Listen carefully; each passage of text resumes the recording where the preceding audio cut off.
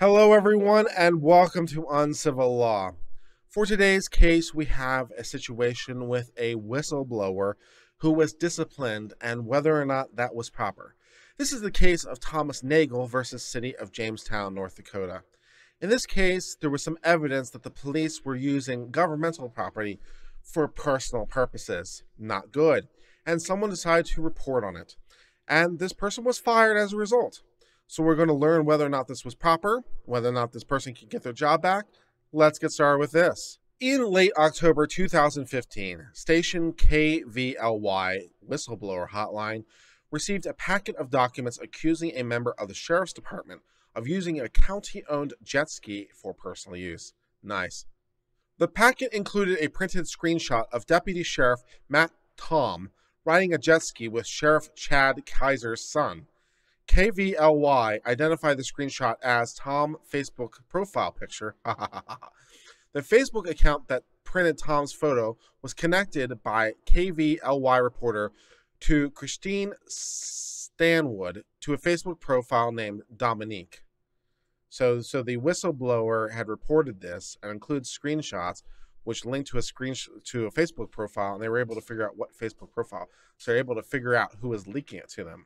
So I suppose the takeaway here is if you're going to call the whistleblower hotline, you might want to do more work to hide your identity here, because you left enough trails for them to figure out who you were.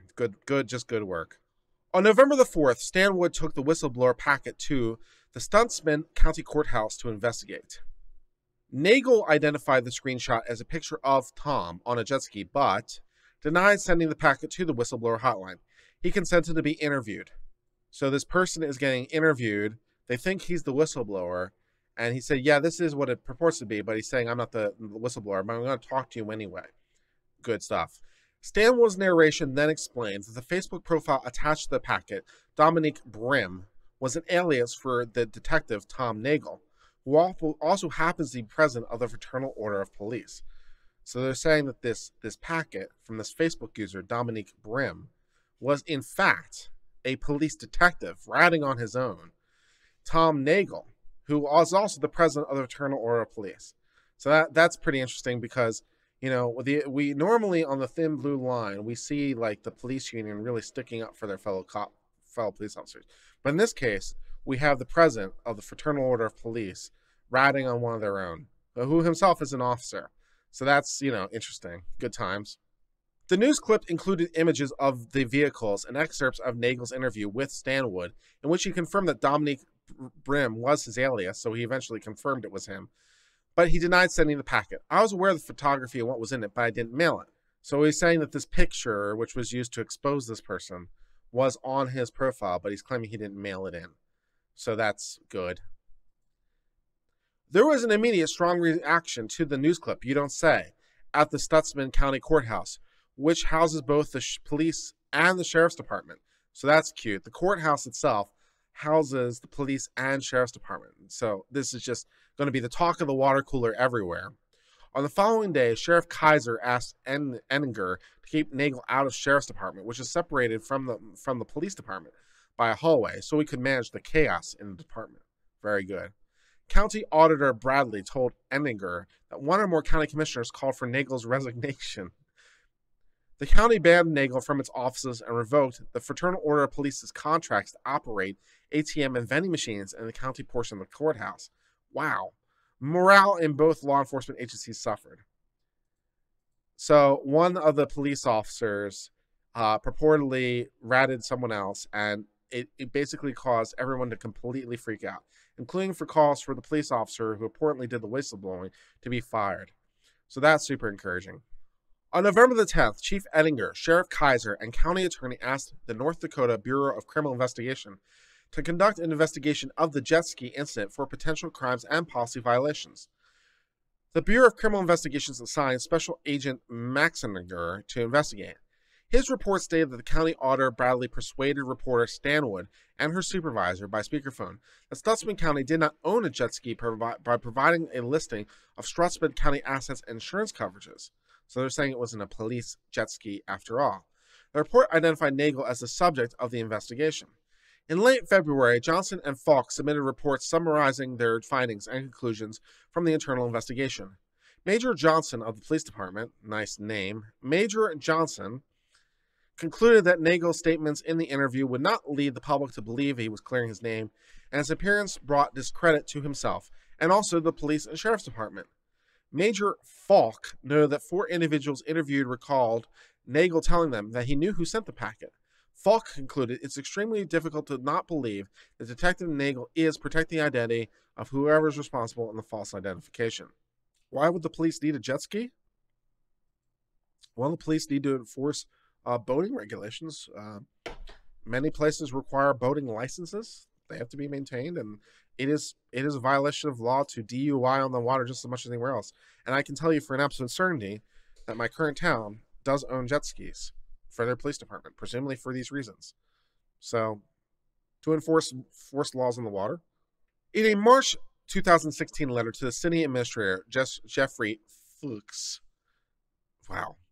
Ettinger agreed with the review board and recommended Nagel's termination. The review board determined that Sergeant Nagel violated 19 policies, and also the 20th secret policy of ratting out one its own, Ettinger noted. He opined that Nagel violated the peace officers' code of conduct by being aware of the alleged felony misuse of government property and not reporting. So he gets in trouble not only for ratting on his fellow officer, but not ratting using official channels. That's good stuff. Nagel promptly appealed to the Jamestown Civil Service Commission, which conducted an 8-hour post-termination hearing on April the 27th. Nagel, represented by counsel, submitted 121 exhibits, called 7 witnesses, including 5 experts, made an opening statement, examined and cross-examined witnesses, and submitted a 100-page closing brief. That is a lot of brief, man. On May the 20th, the commission affirmed Nagel's dismissal, and this lawsuit followed. So, yeah, we get to the crux of the issue. Nagel, a police officer who himself was president of the Fraternal Order of Police, may or may not have leaked information regarding another police officer's purported misuse of a jet ski, which may or may not have belonged to the government. And in any event, this person was fired for making these statements. And so the question is he a whistleblower that's protected, or is his being fired justified? Let's read on. One of the nice things about California's gun laws and New Jersey's gun laws and New York's gun laws, one of the nice things about it is suddenly a lot more of my left-leaning brethren seem to be trying to run to get guns, and now they can't. The Schadenfreude is real. The Schadenfreude is real. The First Amendment protects a public employee's right in certain circumstances to speak as a citizen addressing matters of public concern, citing a case called Gariachi. Gariachi notes 2 inquiries in determining whether a public employee's speech is protected against retaliation. The first requires determining whether an employee spoke as a citizen on a matter of public concern. If the answer is no, the employee has no First Amendment cause of action based on his or her employee's reaction to the speech. If the answer is yes, then the possibility of a First Amendment claim arises. The question becomes whether the relevant government entity has an adequate justification for treating the employee different from any other member of the general public. The critical question under the case law is whether the speech at issue is itself ordinarily within the scope of duties, not whether it merely concerns the duties. Under Gariachi, when a public employee speaks on a matter of public concern pursuant to his official duties, speech is unprotected against employer retaliation. So I'll just give you a little bit about what that's talking about. So if you're speaking as part of your official duties, it's not your speech, right? Because it's part of your official duties. You're an employee, and you're an employee of the government in this case. So it's the government's speech, not your speech. So you're acting as an agent for the government. And like any agent, you have to follow the rules of the principal, just as in this case is the government. So if you say something that's not authorized, then they can punish you and fire you for it because you're disobeying your role as an employee. So it's not really a First Amendment interest so much as it is your interest in, being a good employee or not. By contrast, if you're talking about matters outside of your employment, or you're talking about matters outside of your official role, then you can give an opinion because you're not speaking as the government. So the question essentially, to keep it short, is are you speaking as you or are you speaking as the government?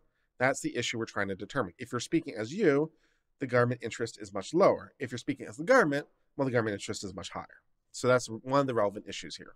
The district court concluded that Nagel was not speaking as a citizen in the interview. That would be as a private citizen, right? Government actor versus state actor. He agreed to be interviewed as a representative of the Fraternal Order of Police, was identified as a police officer, his gun and handcuff were visible, and the story subject was feud and fraud at the courthouse. We agree. Nagel argues he spoke as a citizen because he removed his badge, left the courthouse, instructed Stanwood not to identify him as an officer, and he took comp time, which is basically saying he was on his own personal time, not on government time. However, Nagel told the interviewer he knew about the photo sent to the whistleblower hotline. Did not know who sent it, but he can say it's someone that would be in fear of losing their job. These references to internal law enforcement affairs make clear to the viewing public that Nagel's appearance at the interview was ordinarily within the scope of his duties as a member of the police and president of the Fraternal Order of Police. When a government employee answers a reporter's questions involving matters relating to his employment, there will be circumstances in which the employee's answers will take on the character of an official communication and thus are not entitled to the official protections of the First Amendment because it's the government speech, not your speech. If they're official statements, it's the government speech, the government's interest.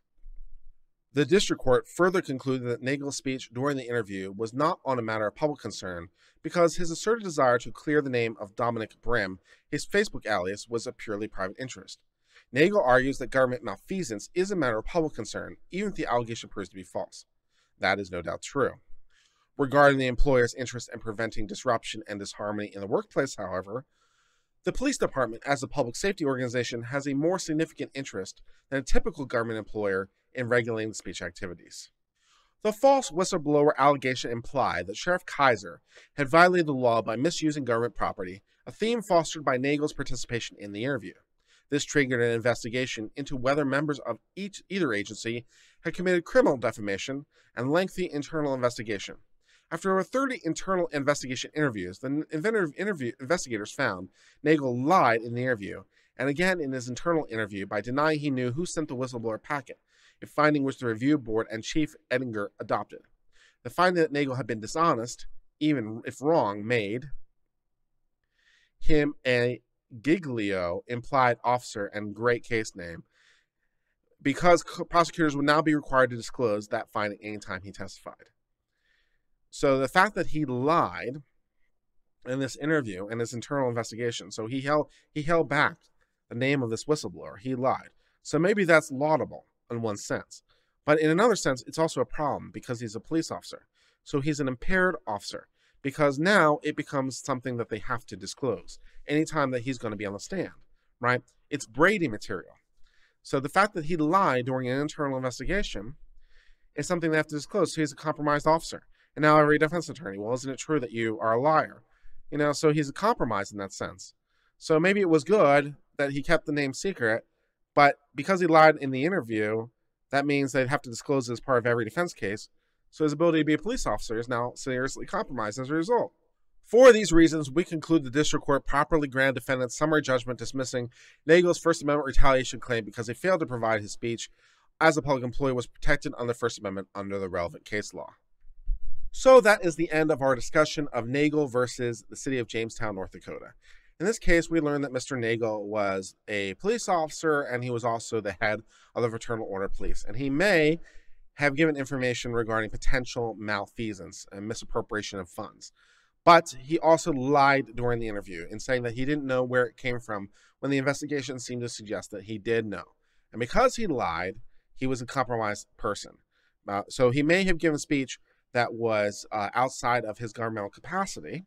So he may have been immune from that sense, but he unfortunately was compromised because having lied in an internal investigation, that now becomes Brady material, would have to be disclosed to every defense person going forward. So his ability to work as a police officer was significantly compromised because of his lie in the internal investigation, even if that lie was to protect a whistleblower, which might have been him. But in any case, he is no longer a police officer. He can be fired. It is not a First Amendment violation because it was not his private speech, but the government speech, and he's been compromised. And that is the end of our coverage of this case. Thank you so much for being part of the Uncivil Law family. I appreciate your continued support. If you haven't already done so, please subscribe to this channel, and you can also support us financially by clicking the applaud button below.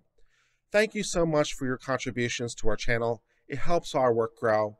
Until later, Cheers and goodbye.